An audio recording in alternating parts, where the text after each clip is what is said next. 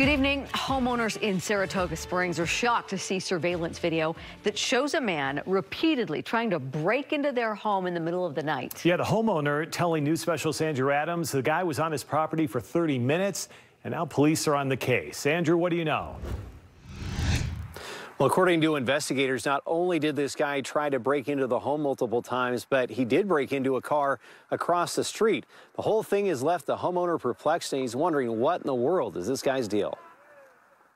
This was Sunday night. The discovery came the next day here, when the homeowner went back to review his security cameras over a noise he thought he heard in the middle of the night. At first, I thought he was just somebody that went to the wrong house, tried the wrong door. Jake Loser says he couldn't believe what he watched. So he got in through our gate, came in, removed all the screens off of our back windows, tried to get in, couldn't do it. Multiple security cameras captured the stranger's visit, which was anything but quick. Then he went up to our RV pad, got into our trailer, undressed, and draped my daughter's blanket that was in the trailer over him. And when it apparently was too hard for the man to leave through another gate, he decided to linger even longer. So then he came back down, tried to get into the windows again, couldn't do it, then rounded back to our front door, and that's where the doorbell camera footage was. The doorbell camera gave the best view of the guy, but no further insight into why.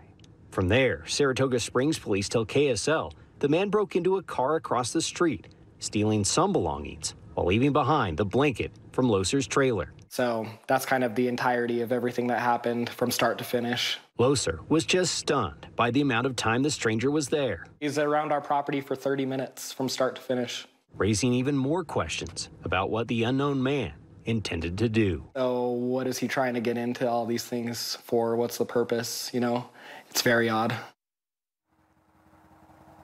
Well, police tell us that they have some leads they're currently following. Loser says he has plenty of surveillance cameras, but might have been able to prevent the whole thing by simply having a lock on his side gate. He's encouraging others to do the simple and apparently necessary steps to protect their properties. Back to you. Yeah, pretty unnerving, especially the amount of time he spent there and trying to get inside. So, all right, Andrew Adams live tonight. Andrew, thank you. Right.